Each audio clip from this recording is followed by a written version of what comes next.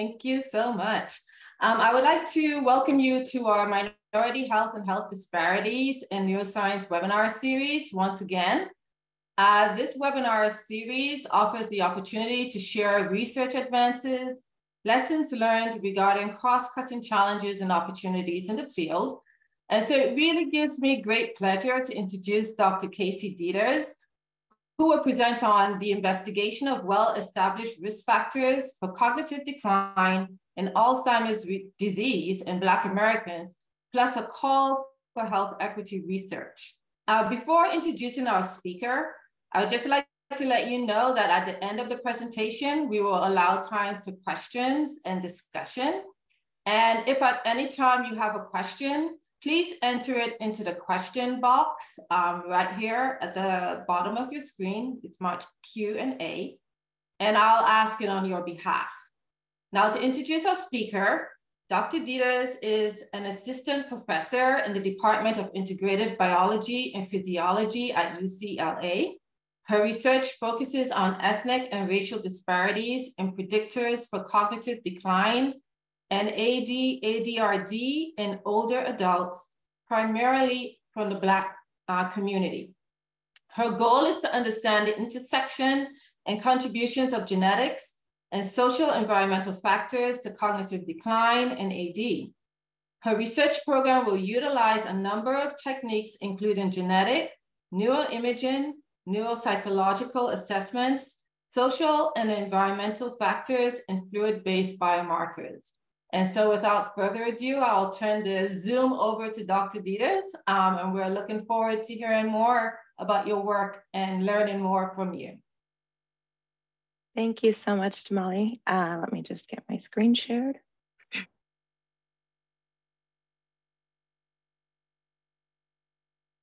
Right.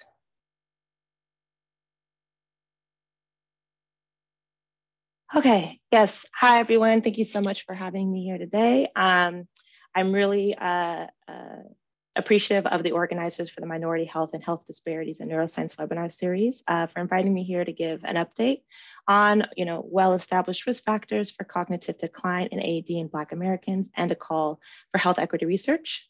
This is the longest presentation title to date that I've also had. So there we go.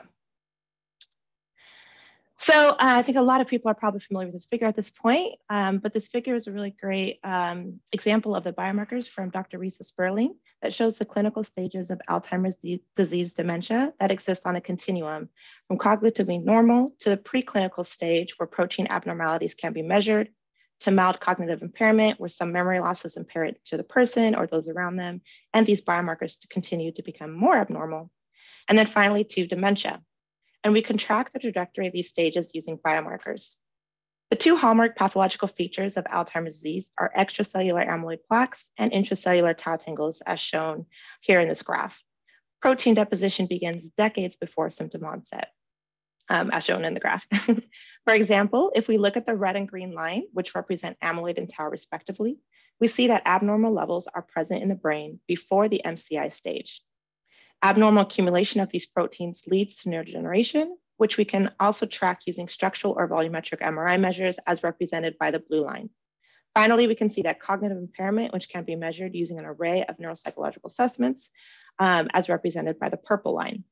However, all of these biomarker trajectories were identified in mainly non-Hispanic white participants, which presents a gap in the field that myself and others are working to address, and that is what are the risk factors for cognitive impairment and dementia in the Black community.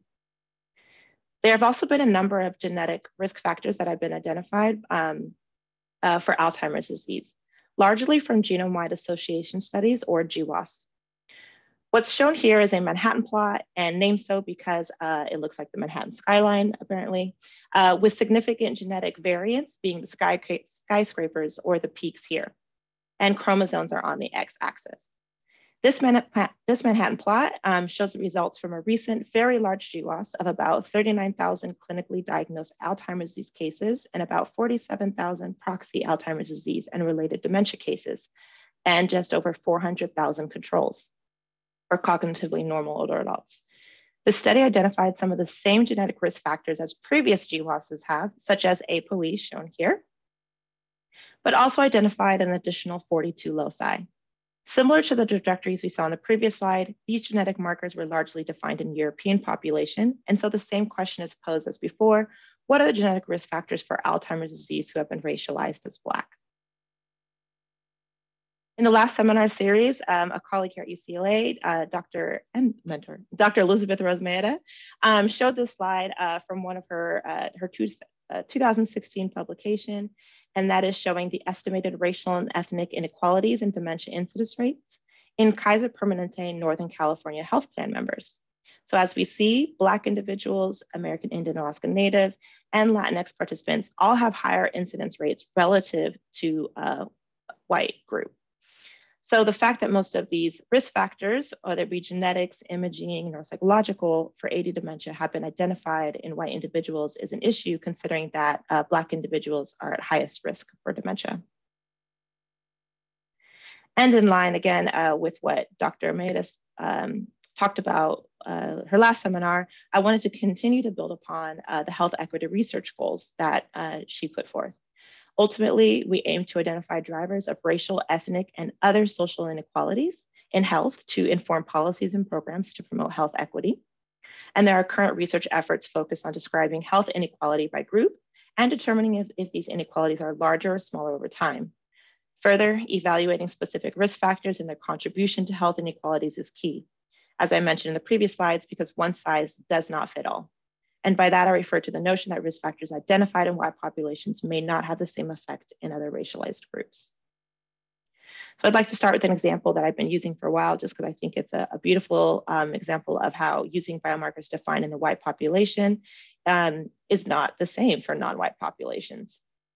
So what I've shown here is a graph from Weave et al. From a 2018 article that shows global cognitive score on the y-axis and age on the x-axis. And we can see two things here. First, we can see at baseline that Black individuals have lower average cognitive scores relative to white individuals. And if you just look at one time point, unfortunately, I think there have been some studies in the past that have alluded that Black have worse performance or just perform worse overall to white individuals. But if we look at the actual slope of cognitive decline, we can see that it's not different between Black and white participants, suggesting that the neuropsychological battery test that we are using across the participants are measuring cognition. But because neuropsychological tests were developed in white individuals, validated in white individuals, pretty much every other non-white group just has lower scores relative to white individuals. So this highlights not only the racial bias in neuropsychological exams, but also the need for longitudinal studies in Black cohorts. An example of this is a recent study that I should have out pretty soon, and that is looking at the Cogstate computerized cognitive composite battery, or the C3 battery. This is a computer-based test, and there's been a lot of interest in computer-based tests versus pen and paper because of the cultural bias that pen and paper elicits, including that of education backgrounds. So computer-based tests may actually reduce the language proficiencies that we see. So there was recent publications by Gamaldo et al. That found that older Black adults were more satisfied overall and had less anxiety with computer-based tests compared to pen and paper. And they also showed that they were comfortable, older Black adults were actually comfortable using a computer and did use a computer frequently. The C3 battery was shown to detect AD-related cognitive impairment, both cross-sectionally and longitudinally. C3 is also associated with AD phenotypes, such as cerebral spinal fluid, hippocampal volume, amyloid, but in white participants. And so, it really leaves the question is, how does C3 perform in non-white participants? And just to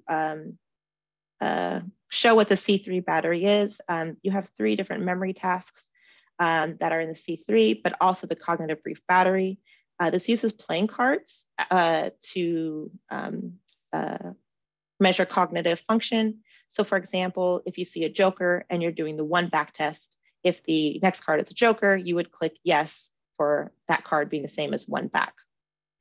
These tests are measured differently, whether it's percent correct or accuracy or reaction time.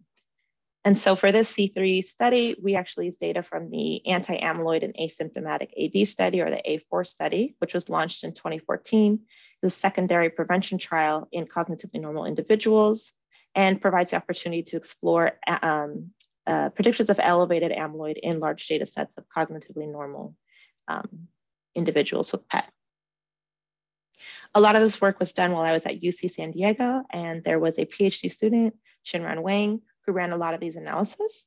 And so on the y-axis here, we have the different factors that were used in the analysis. On the x-axis, we have the estimates and confidence interval. So anything that crosses this line is not significant. So we can see here that pretty much all of these tests shown here, like the face name learning test, behavioral pattern separation test, were significantly different in Black versus white individuals.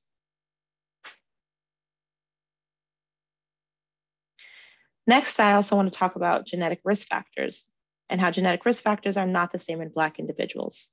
So in chromosome 19 lies 2 genes that confer risk for cognitive impairment in Alzheimer's disease. First is the ApoE gene, which contains 3 alleles, E2, which is thought to be protective, E3, which is the common allele present in the majority of the population, and E4, which is the risk allele for Alzheimer's disease and cognitive impairment, which functions in a dose-dependent manner, such that 2 copies of the E4 allele confer higher risk than 1 E4 allele. I did leave out the E2, E4 carriers from this because the risk of the genotype is unclear considering the protective and risk nature. But if we look at the percentage of ApoE4 across different ethnic and racialized groups, we can see the solid bars here are cognitively normal controls, while the pattern bars are individuals with a diagnosis of Alzheimer's disease. We could see that Black individuals actually have the highest percent frequency of the E4 allele compared to white individuals or Hispanic or Japanese. However, if you look at the pattern bars, so those with Alzheimer's disease, you see it's pretty similar to that of white.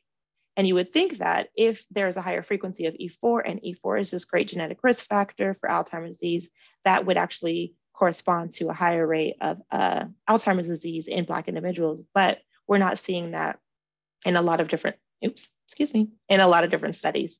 So this suggests what not only this study was showing, but also numerous studies that E4 may have a less of an effect on Alzheimer's disease risk and cognitive decline in people who are racialized as Black. And I really like this example of translational work. So this is work from University of Miami, and we can see that this is showing ApoE4 expression in people with African local ancestry or European local ancestry around the ApoE4 loci. So local ancestry just refers to people who may have different ancestry at a specific region of the genome. And this is usually present in people who are admixed. So this especially applies to Black Americans who have both European and African genetic ancestries. And so really, if we want to get down to precision medicine, it's really important to take a look at ancestries at a specific loci, as they've done here. And so what they can see, what they show here is that ApoE4 expression, which is noted in purple, is actually lower in individuals with African local ancestry on E4. And ApoE4 expression is higher in people who have E4 around the European local ancestry. And so the authors also note that the biggest change in this expression was seen in the microglial cluster. I mentioned 2 genes. Another non-ApoE risk gene lies just upstream of ApoE, and that is TOM40, or the translocase of outer mitochondrial membrane 40 homolog gene. And this gene functions to have a protein in and out of the mitochondria. There's a specific intronic poly-T repeat SNP, I'm just going to call this 523 for short, that has poly-T repeats, so TTTTT, that has been associated with increased cognitive impairment and Alzheimer's disease risk. So you can see the TOM40 length here on the x-axis and the count on the y-axis, and you can see that it pretty much varies across individual as far as the number of T's you have at this loci.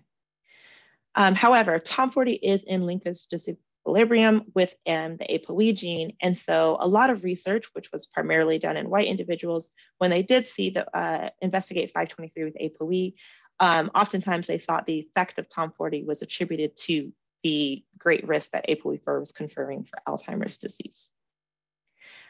And if we look at ApoE TOM40 haplotypes, if we look at the TOM40 length in white and Black individuals, you don't really see too much variation.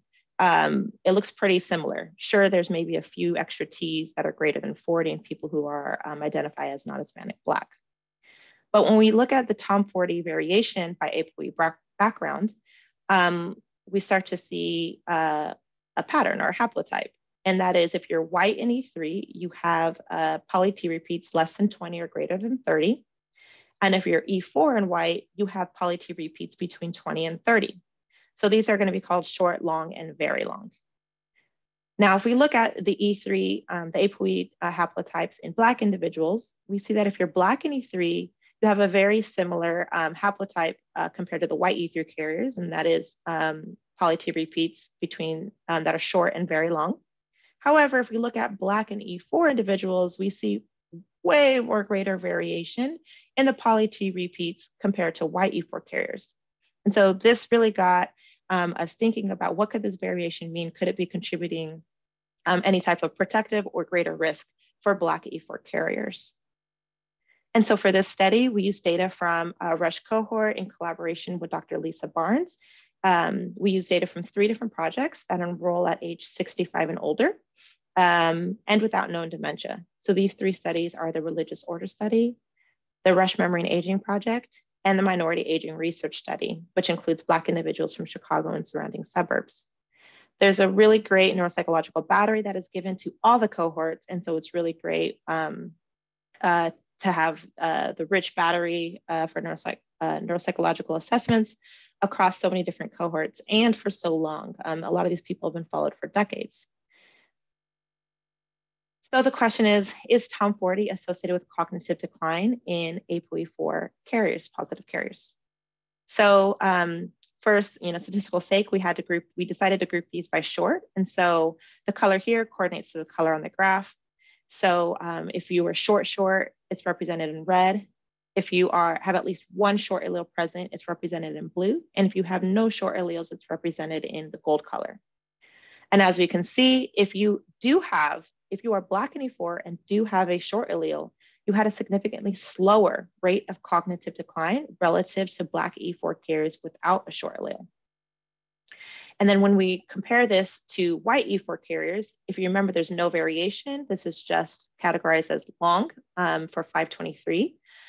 We see 2 things that I alluded to earlier. First, that white individuals have a higher intercept for global memory relative to Black individuals.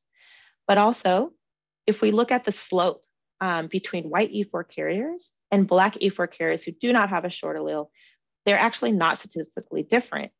But what is different is the white E4 carriers and the Black E4 carriers with a short allele, suggesting that this group of Black individuals may potentially be protected against the detriments of E4, or at least at a slower rate. There are also non-ApoE genetic risk factors on top of TOM40 that a lot of people have identified. And this includes the largest genetic or the largest GWAS to date on people that have been racialized as Black. And we can see that there have been some identification of new novel common loci or rare loci, and some that have been repeated that were identified in a previous GWAS of African-American individuals here, including ABCA7 and ApoE. Oops. Additionally, using another method called admixture mapping, the authors identified 2 loci associated with Alzheimer's disease. And further analysis of this interaction between local ancestry and genotype showed that loci at this chromosome 17, or this pink peak, was associated with lower risk for Alzheimer's disease in Black individuals. And this peak, the Black peak shown here at chromosome 18, actually showed higher AD risk for Black individuals. So again, just using that local ancestry to identify whether it's the European or African ancestry that may be conferring risk for older Black adults. And so in the past few slides, I have been talking about genetics, race, and genetic ancestry.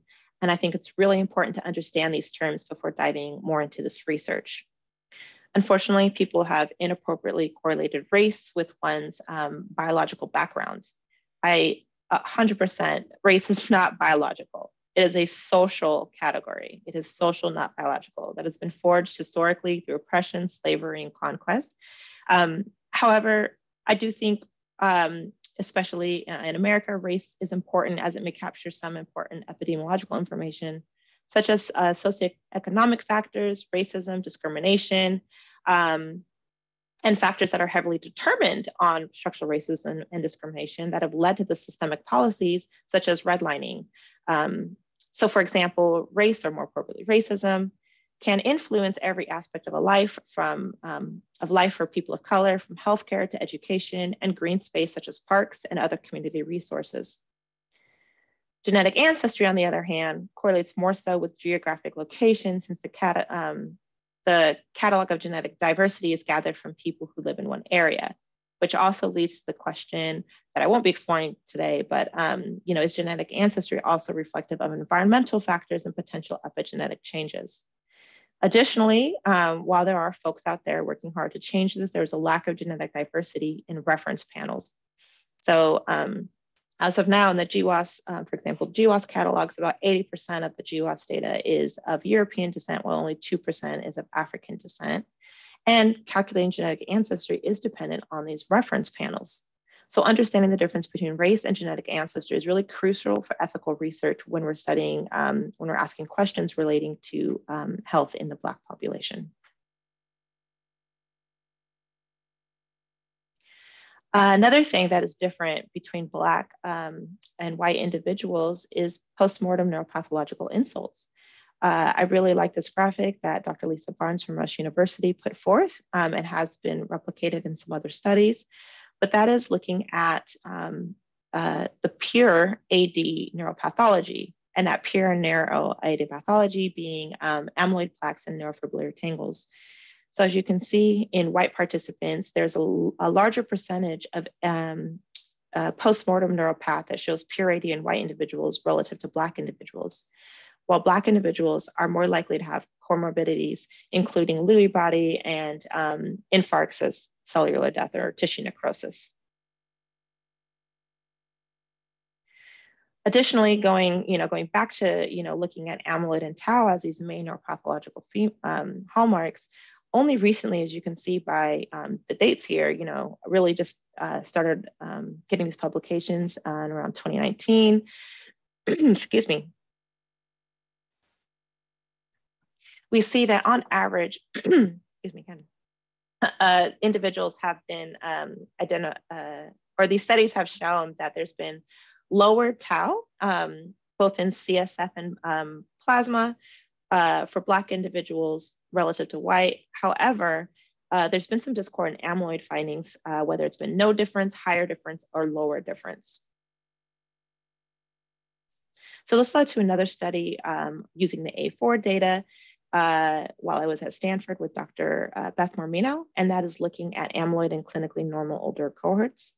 And so preclinical Alzheimer's disease is when there's cognitively normal, but amyloid positive is about 30% of these 70-year-olds.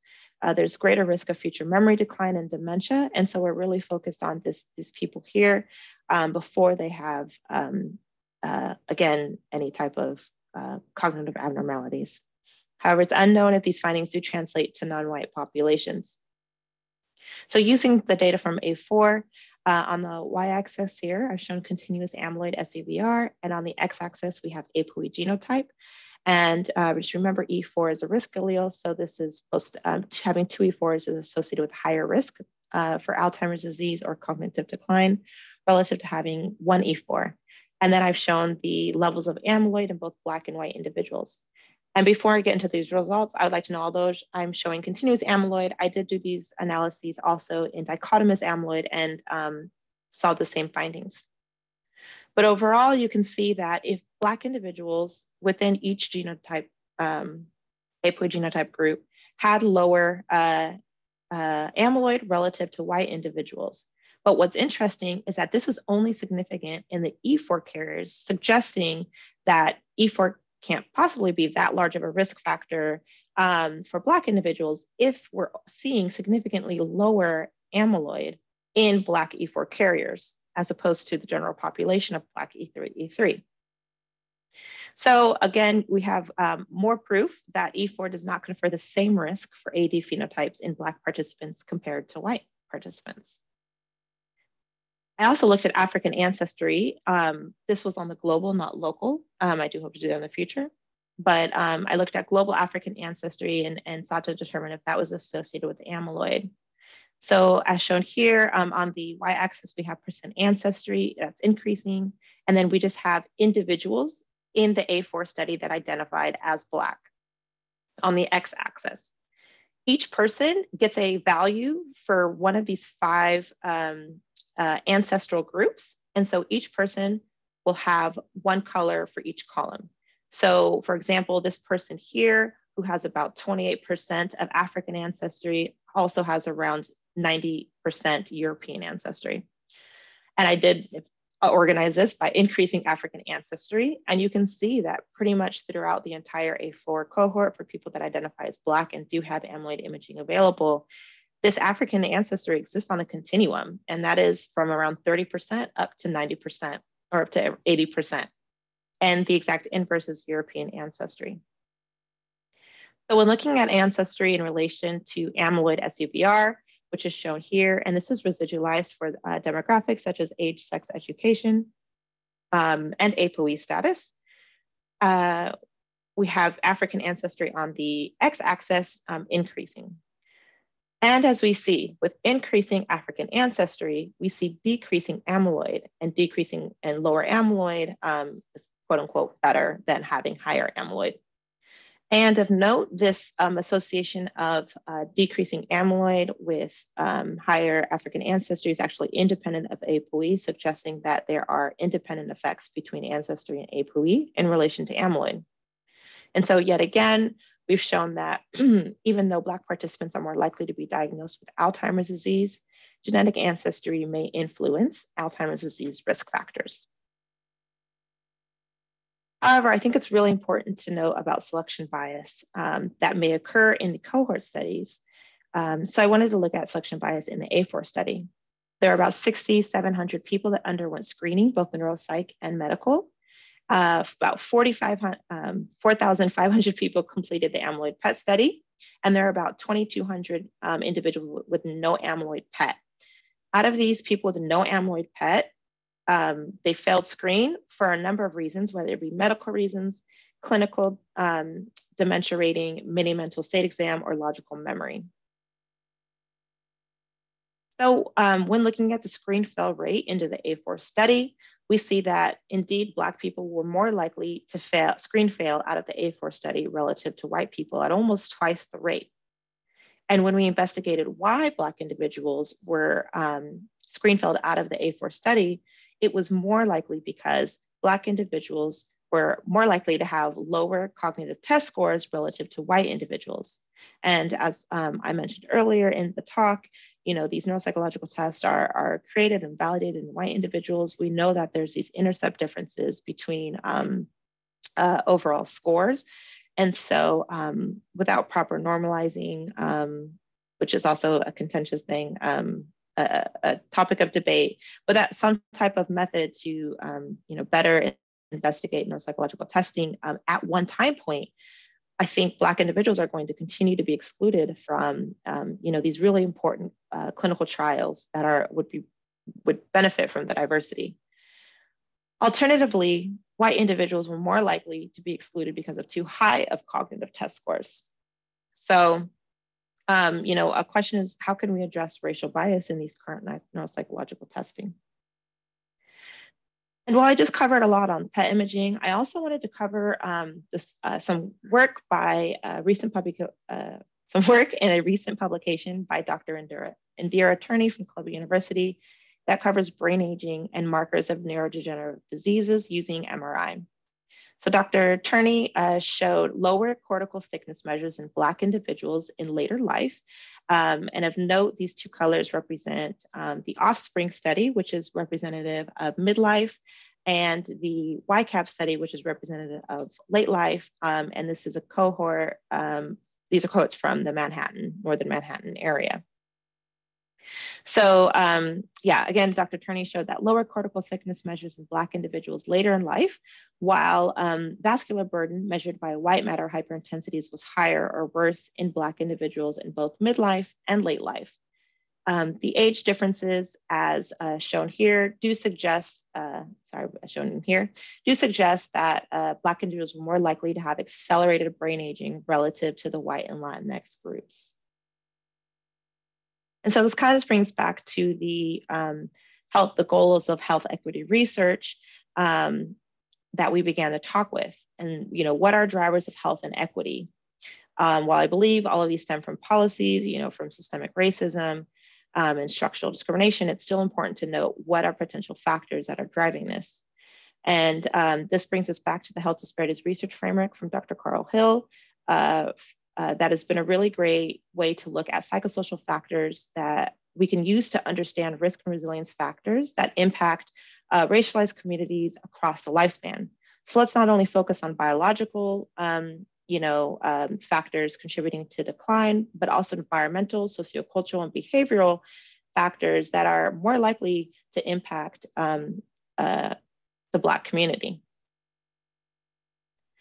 And I really like this example from Dr. Crystal Glover, who's at Rush University, that used this framework in action, who used it to organize the different factors that can be associated with perceived stress, and look at the factors on different levels, including, again, the environmental, sociocultural, behavioral, and biological framework.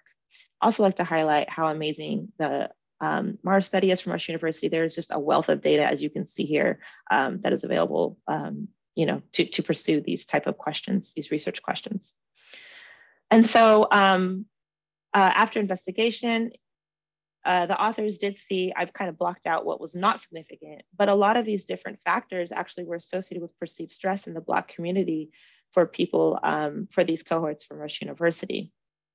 And these analyses identified both positive and negative correlates of perceived stress and provide evidence for related factors that fall under this disparities research framework.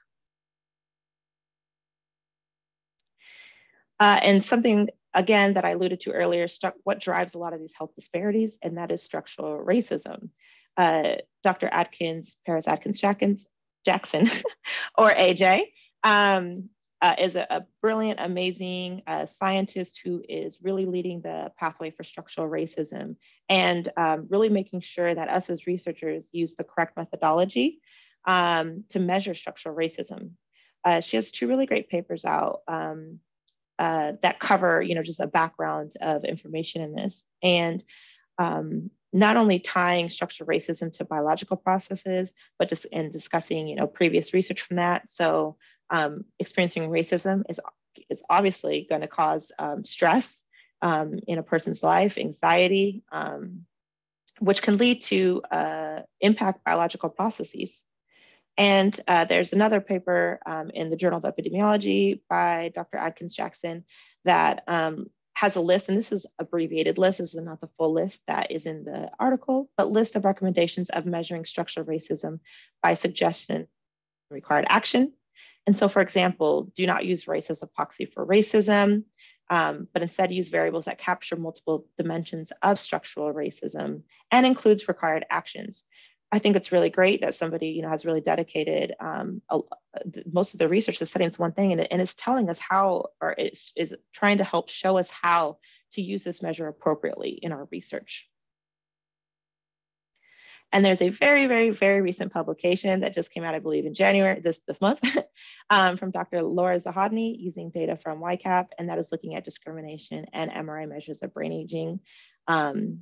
So I talked about Dr. Turney's work looking at brain aging between Black and white individuals, but now we're looking at just racial discrimination in Black individuals from those same studies.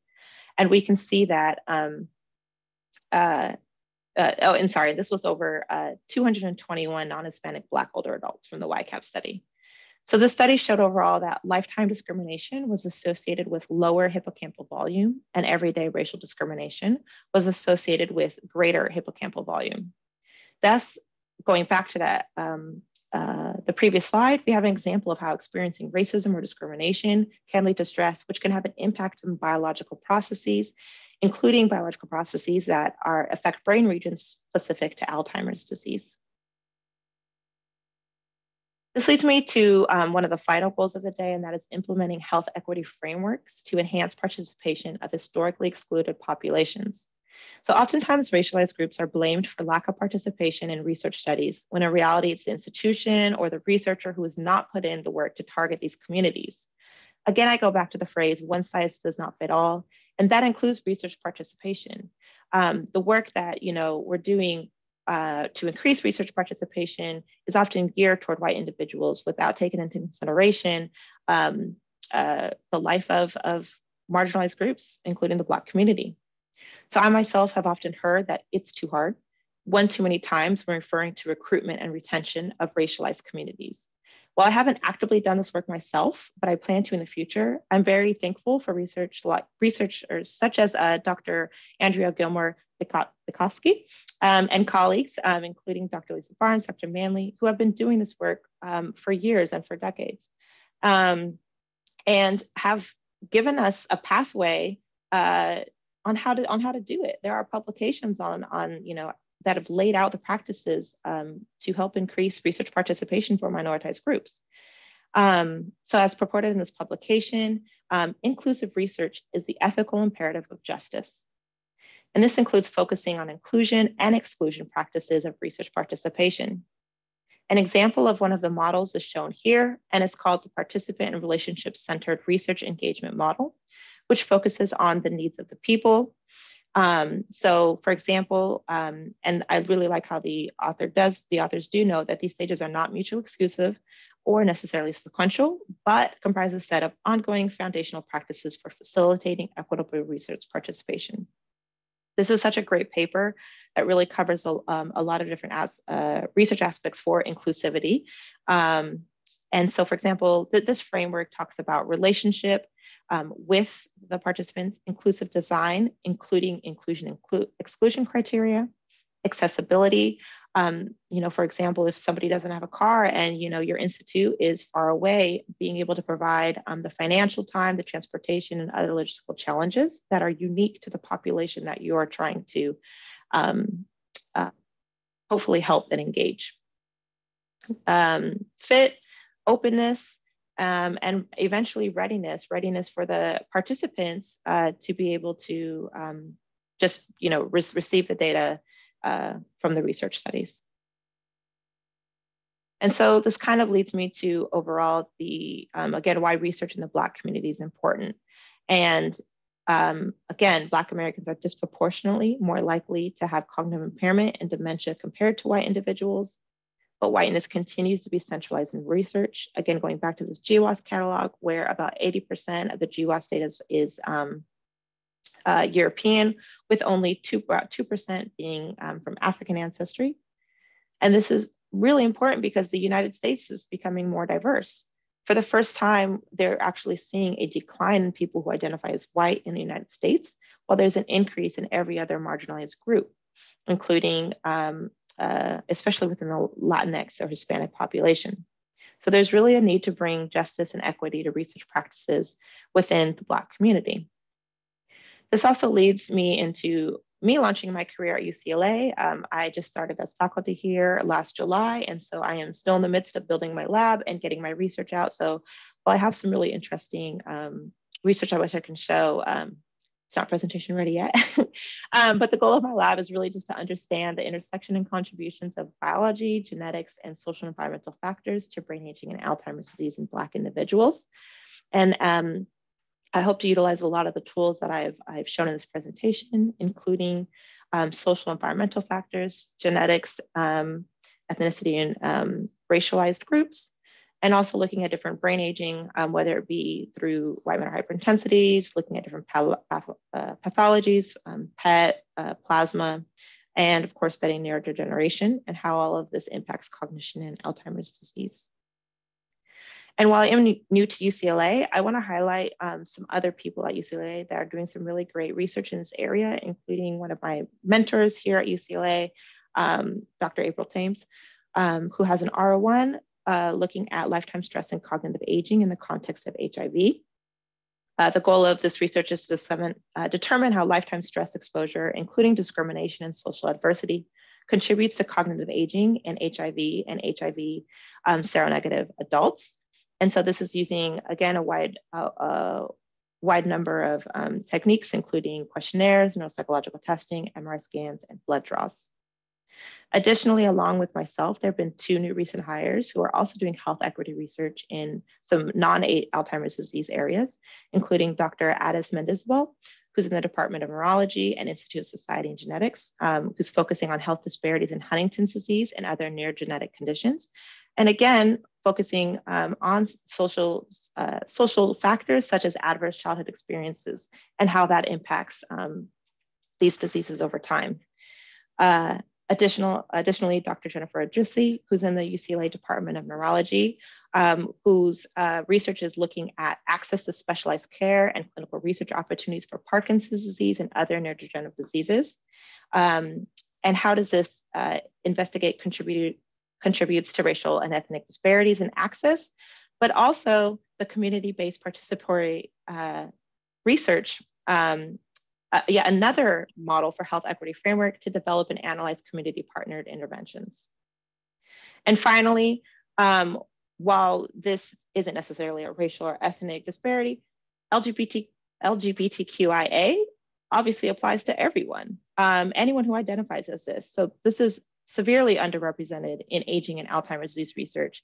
And when I started hearing about this research from Dr. Jason Flatt, who's at the University of Nevada, Las Vegas, I was really intrigued by this work because this is something that I didn't think about.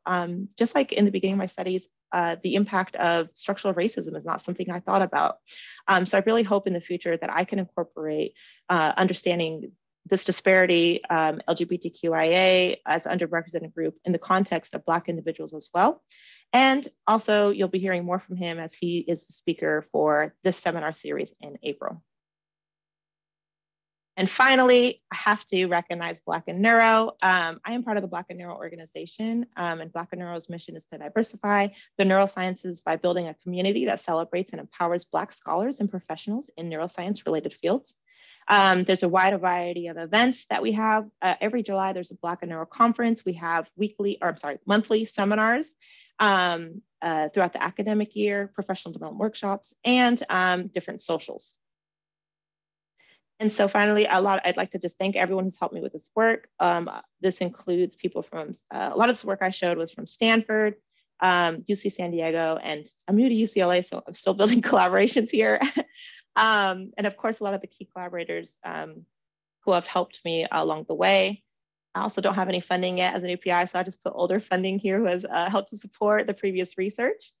And of course, being a woman in science, being a woman of color in science is never easy. And I have the most amazing mental health and academic warriors that I would not be where I am today if it wasn't for them. So I always like to take a few seconds out of every presentation now to just thank the people, the scientists that I have in my life that have helped support me and literally gotten me interviews and networking opportunities that I wouldn't have.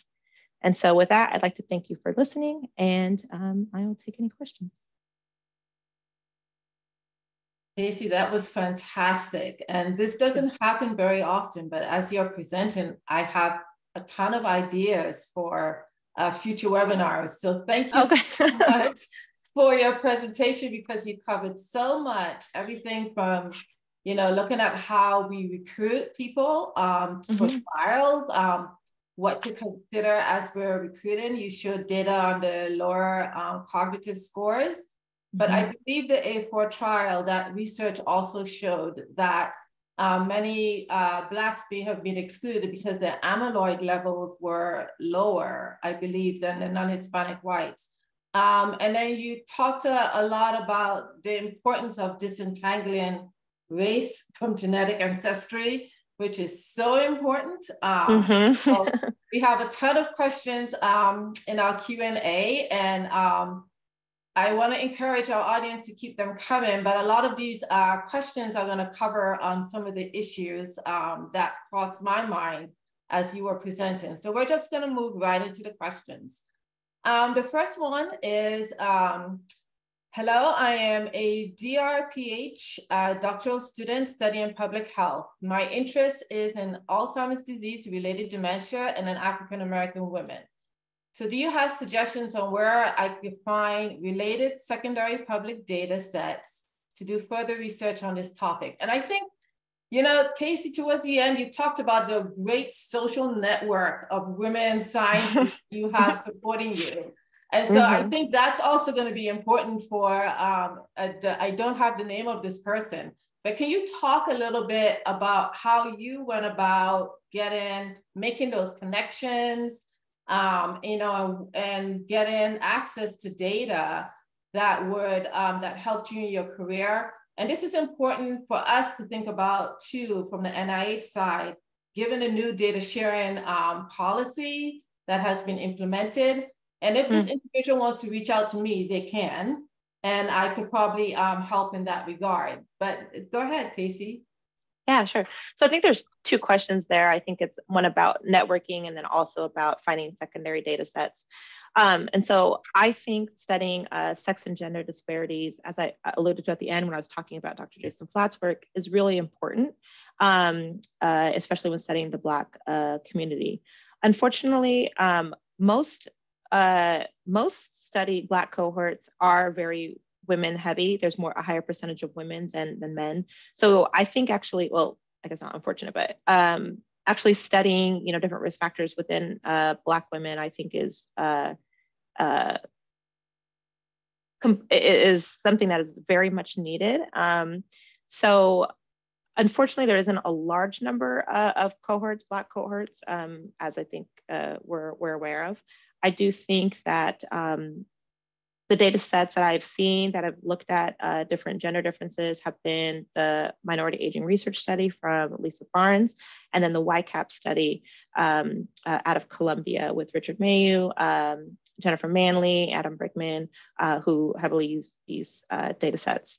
But these require DUAs, collaborations, putting in data requests. So as far as just secondary data sets that you could just download, I think ADNI, the Alzheimer's Disease Neuroimaging Initiative, and the A4 study that I talked about in this study, they're both available for download from the Lonnie website.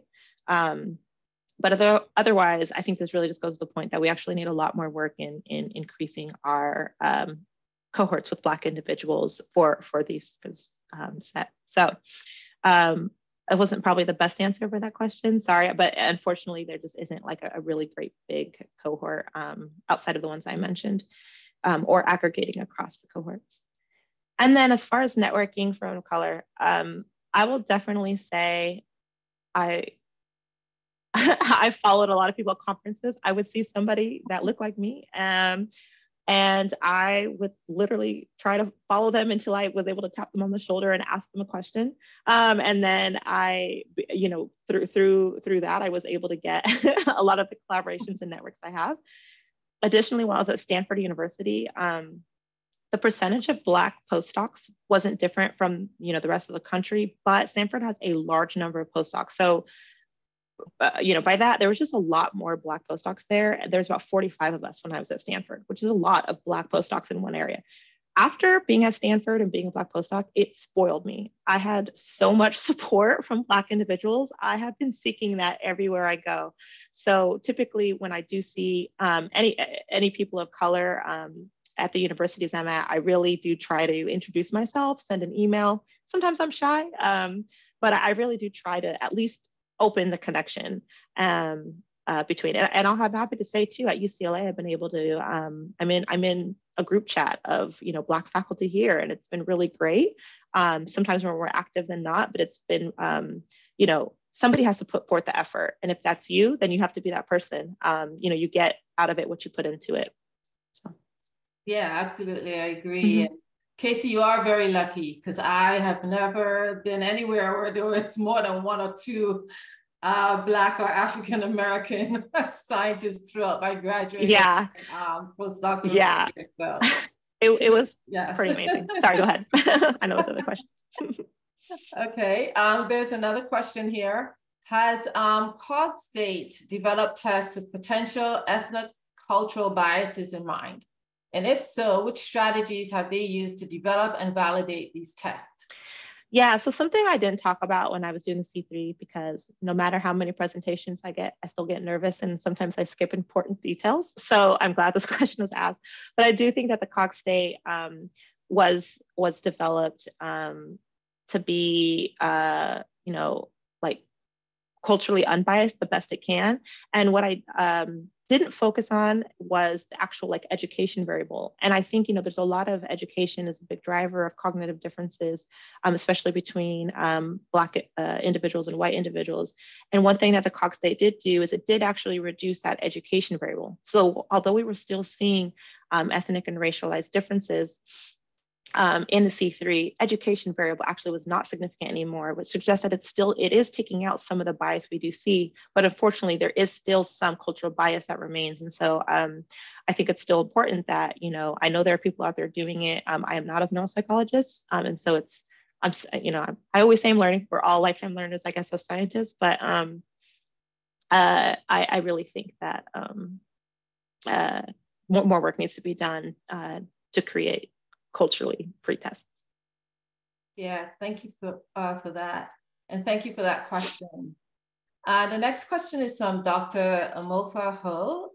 I have a question about genetic differences. Is it possible that the lower diagnosis of AD among Black Americans is due to access, evaluation, and diagnosis? I'm not sure what is meant by access evaluation, but I'm just going to take a guess, and the person can comment again if not. But so I don't think there's a lower diagnosis of Alzheimer's disease, as we showed from the graphs from Dr. Elizabeth Rosmaeda, and from a lot of other individual studies. Alzheimer's disease is actually more diagnosed in Black individuals. And so sometimes it's, due to misdiagnosis. I'm not, I don't know that I can speak more on that, but so yeah, I'm not sure how to fully answer that because it's higher diagnosis in Black individuals, but I do think that just to get back to, I guess, genetic differences in Black individuals with Alzheimer's disease, I just think that there are other, again, and as shown by the GWAS studies in the paper by Kunkel and by the other work by Rajalbi and Jeffrey Vance's group in Miami, I just think that there are other genetic factors that we're not paying attention to because it's overshadowed by the European groups, European genetics, European ancestry. And so having to tease apart that local ancestry is going to be really, really important. Yeah, I agree. And I'm sorry, did I cut you off, Kacie? No. Okay. Yeah, no, this is some work that's ongoing within the Alzheimer's disease sequencing project group. And I believe that's some of the research that you showed emerged from that work. So yes, very important for that work to continue and for you and others to continue it. That's great. Dr. Hyacinth has a question. Although a social construct, isn't race used in research for explanatory power context, since genetic ancestry is a bit more complex to explain? Yes. Yes. So, I mean, I think they give us different information. And I just think what I really wanted to draw attention to is the appropriateness of using race versus genetic ancestry. Again, I kind of, when I was talking about the race and genetic ancestry, I said this is very specific to Black Americans because this is where I've done my research and where, so I can't speak to other nationalities, but for Black Americans, who have been here for generations and have, experienced redlinings and then the consequences of redlining, for example, you know, it's like zip code, right? Is all, and neighborhood disadvantage is such a big determining factor for cognitive health, overall health, I should say, right? Overall health. Yeah. And so, sure, you could attribute that to race, but genetic ancestry also is going to, I think, be very important when it comes down to precision medicine, especially for Black Americans who are highly admixed. And just referring back to that chart where I showed African and European ancestry and how they're like can't think of the word right now, but for opposite of each other. So yeah, I think the main point I wanted to get across with that was just that when using race or using genetic ancestry, it's used appropriately. Yeah, absolutely. And also I want to specify appropriately being not filtering out people because the genetic ancestry doesn't match their self-identified race. Right. I think that's an example of, yeah. Yeah, because real personalized or precision medicine is taking everything in, including the person's experiences based on how they self-identify also. Mm-hmm. Yeah. Yeah.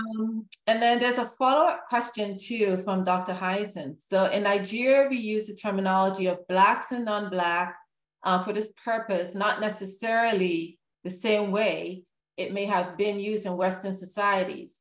So how do you propose better communicating the nuances of ancestry versus race, especially in lay communities? Yeah, I'm going to take a page out of people like Dr. Atkins Jackson or AJ, and, you know, using the term racialized, people racialized as Black. I think that's very specific that it is a social construct being race. I don't know how to further describe that, sorry. But yeah, so same terms, you know, somebody's racialized as Black. That is usually a social construct because somebody views you as a certain thing. And, you know, and that kind of goes to term Black versus African-American. You know, there's a lot of different, you know, theories of, you know, a lot of people have their own, you know, definitions for these things, but, you know, Black is just more inclusive to people who are socially identified as Black, but has nothing to do with ethnicity or nationality. But when it comes to America and how access to healthcare, you know, racism, discrimination, all of these different social factors, that's going to have a play. So I hope that, hope that answers the question. There's actually a related question from Dr. Rosenberg, who wanted to know, what does the term racialized mean? Yeah, so racialized as in it is society who has termed you as a Black person. They have looked at you, they look at your skin color, it is visual, you are different than me, it's racialized as Black. Just like somebody can be racialized as white, or racialized as Hispanic.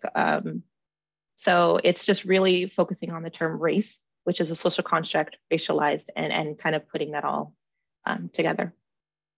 Great, thank you.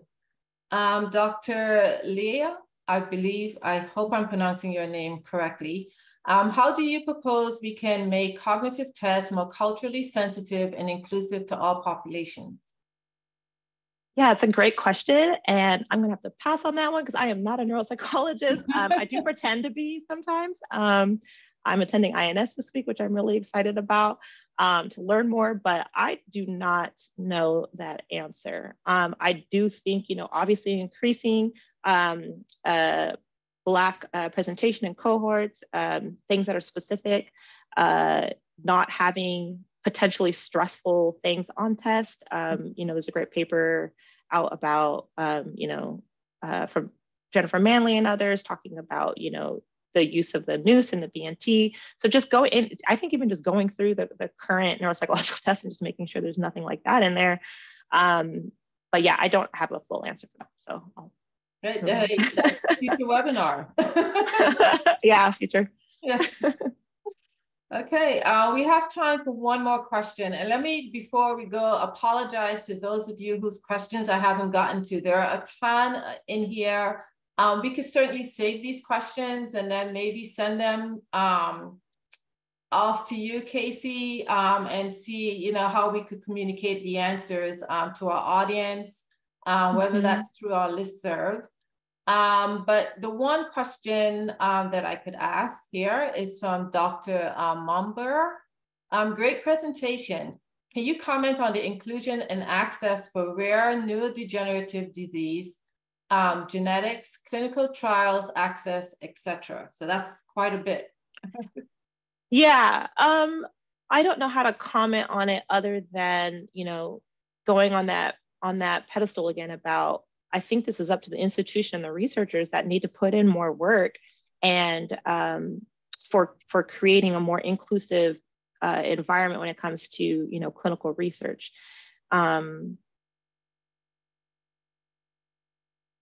Yeah, I feel like I feel like that's pretty much all I could say right now. But I really think it's up to the researchers to do more work. And again, you know, there are people out there who have laid out the framework for this, and so you know, inclusive research, not excluding minoritized individuals based on white established norms, I think is a big one. So I'm kind of, you know, I know that there has to be exclusion criteria for things, but I'm still learning about this. But I'm more so like, we should never exclude people of color because they're always excluded. And if, you know, if they're already wanting to volunteer and help, that's a point of access for us to learn more from them and to help them and to engage with them and hopefully be more in the community. So. Yeah, absolutely. That's a great point. Thank you for saying that. Okay, a lot of comments that of people who love the social network that you built. So that's great. And just to let everyone know, this talk was recorded and we will make the recording available to all of you. There were lots of great resources, papers, manuscripts that were referenced that I've had the opportunity to read, and I could tell you some great research that was presented. So once again, thank you so much, Kacie, for your presentation. It was outstanding. Thank you so much. Oh yeah, absolutely. Could we put up the last slide? Kacie alluded to this in her presentation. So thank all of you for your attention and for your active participation in today's webinar. And we'll just like to advertise our next webinar in April. As Kacie stated, Dr. Jason Flatt will join us to talk about the sexual gender minority population. And we're so happy that our colleague from the Division of Behavioral and Social Research, Dr. Melissa Gerald, has agreed to join us as the moderator for this webinar. And so we're looking forward to another great presentation, and we're looking forward to all of you joining us once again. If you have any questions, please feel free to reach out to me, and have a great day.